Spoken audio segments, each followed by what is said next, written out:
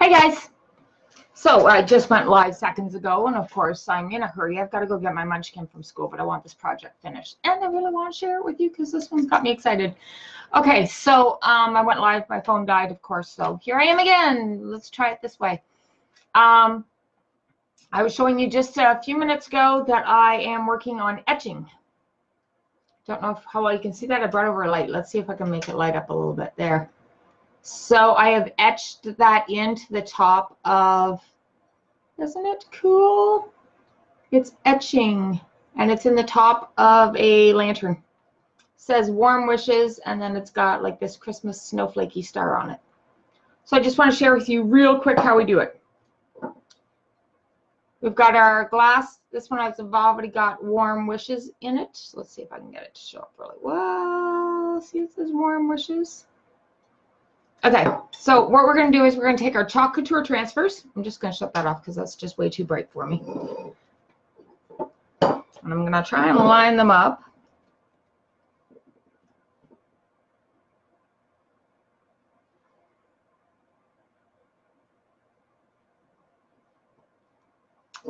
So because it's rounded, it's not going to fit perfectly, but it is going to fit pretty good.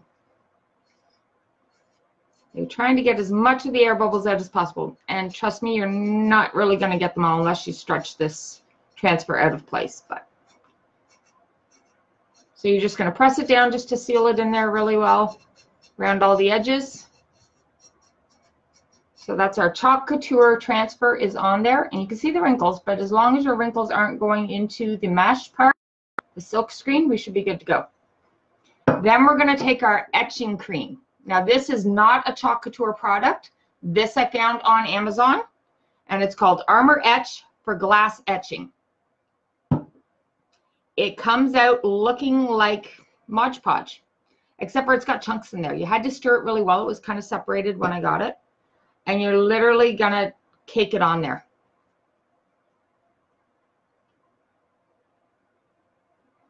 You could put it on really smooth and you know, it would look like just a glaze on there, but I don't think it would work well. It's from the instructions that I've heard and seen, you need a good layer of it.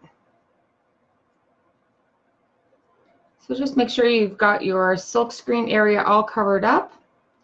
And I can tell you so far, I've done it twice with the Warm Wishes little transfer, the mini, and the transfer is still sticky. I washed it after and everything. We're still good to go. It didn't dissolve it. It's working perfectly. But, you know, if it's going to eat glass, it'll probably eat other stuff. So I don't, you know, don't take your best piece out and try it until you've played with something crappy first. Anyways, so we've just caked it on, and it's going to sit there for 5 minutes. That's it. That's all. And then we're going to rinse it off.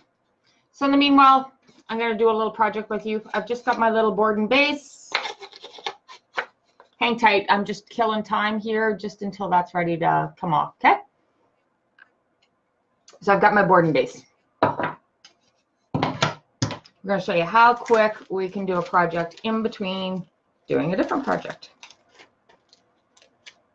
I'm going to take my, oh yeah, when you're working with etching cream, you're supposed to wear gloves. I forgot. Good thing I didn't get any on me yet, because that stuff will hurt, man.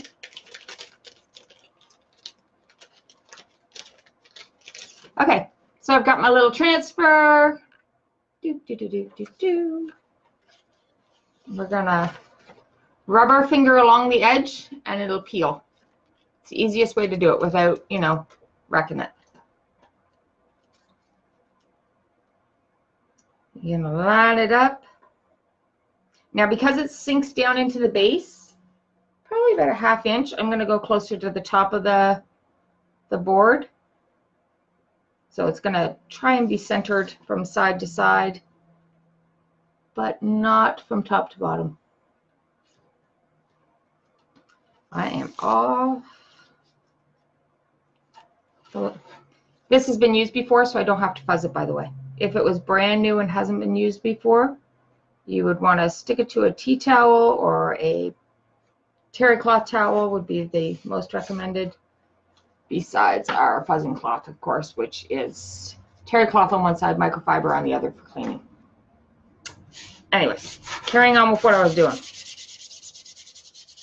You're gonna stick her down, give her a little rub, make sure she's on there pretty good.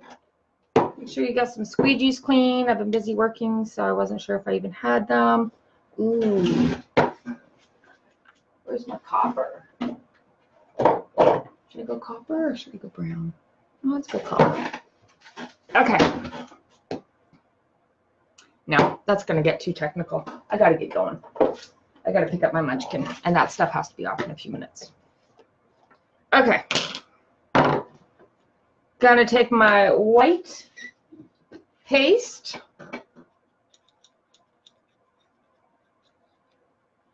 Give it a little stir.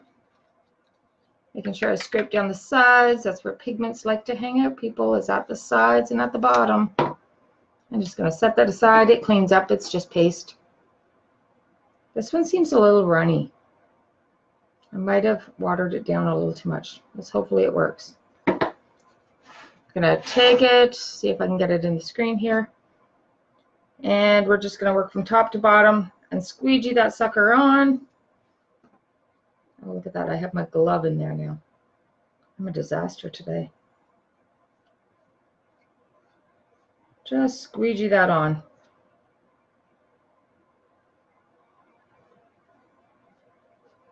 This is like Chalk Couture for beginners.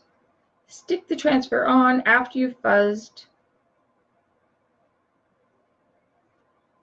Apply your paste, which should be a little thicker than this. This is a little too runny. It's supposed to be in a yogurt or a sour cream consistency. If you're wondering why you should be sitting here watching this, for anybody just stopping on, it's because I'm going to show you that etching cream when it gets rinsed off. I know we've done lots of these videos. This is, you know, this is just normal Chalk Couture.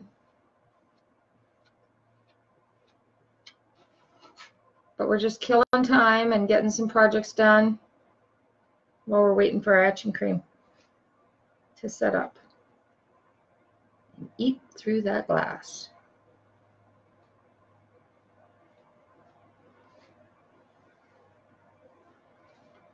We are almost at the time.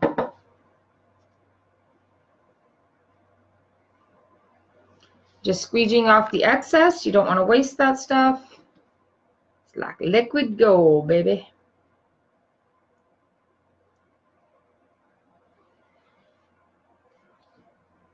Putting it back in the container. Then we're going to peel and reveal. So you're going to lift the corner up a little bit.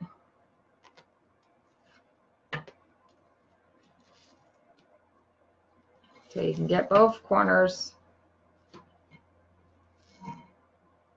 Ta-da! I'm going to set that aside. It's got to go in a water bath, but I don't want to do it with my etching cream water bath. And check that out. Make sure there's no ink on my, or paste on my fingers. Isn't that beautiful? And it's like that quick. That's going to dry. You don't even have to top coat that. That's going to dry like rock hard. Like this guy behind me. That you can rub and scratch, and it's not coming off until you add water. And then, of course, it'll come off. Baby wipes. Do I have baby wipes handy? Of course not. Oh, I got a rag. It's a salve rag, but it's a rag. Just dip the corner in. Just to clean up my little mess here so I can get back to the other stuff.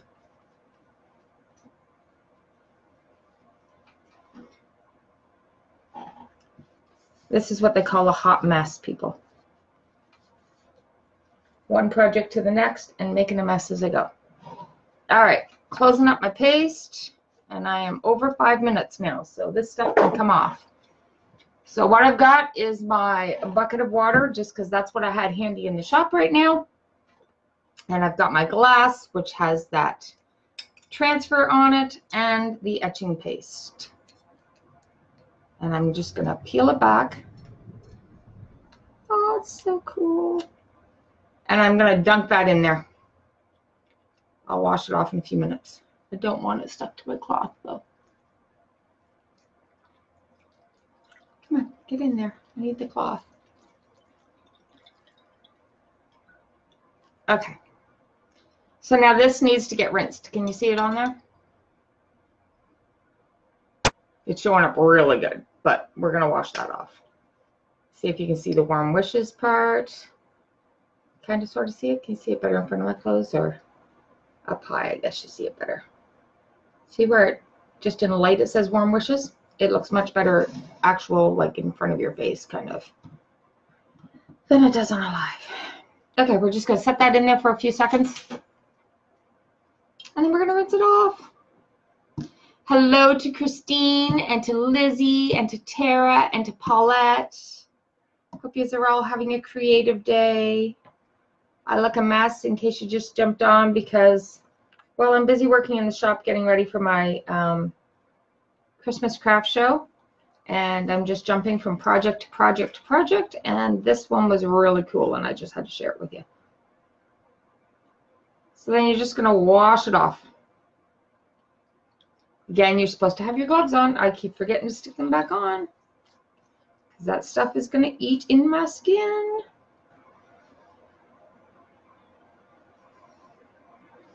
That's it. That's all. Now, this is dishwasher safe. This is, you know, you could do whatever you normally do with your glass stuff after you've etched it because it's literally ate into the glass. It's not just a coating on top. You cannot peel it away. It is forever, ever, ever there. Can you see it? See if I can do it in front of the light, maybe. How am I going to get a good view? It's probably because it's wet, too. But etching cream. If you haven't tried it, it's awesome. Like I said, I don't know if it works with all transfers, stencils, etc. But I can tell you it is working awesome with the Chalk Couture. See. Oh, there we go. You can see it. See along the. There we go. It looks really cool. It says warm wishes. It's got a Christmas snowflakey star. Now we've got 2 of them that are going on lanterns. Awesome. And that's it. That's all. So there it is. Buy it on Amazon. Of course, up here we're Amazon.ca, and it kind of looks like a Mod Podge, but it's a lot stronger than a Mod Podge because it eats glass. Not supposed to get it on skin, supposed to wear gloves, all that fun stuff. You know, read your instructions and your warnings and do as it says, not as I do. And hope you have fun being crafty, and if you want to try it out, there you go. If you liked what you seen, share, share, share. I would love it. Everybody should know about etching cream with Chalk Couture products. It works awesome. And I will talk to you later. I got to go get my munchkin from school. Okay, bye.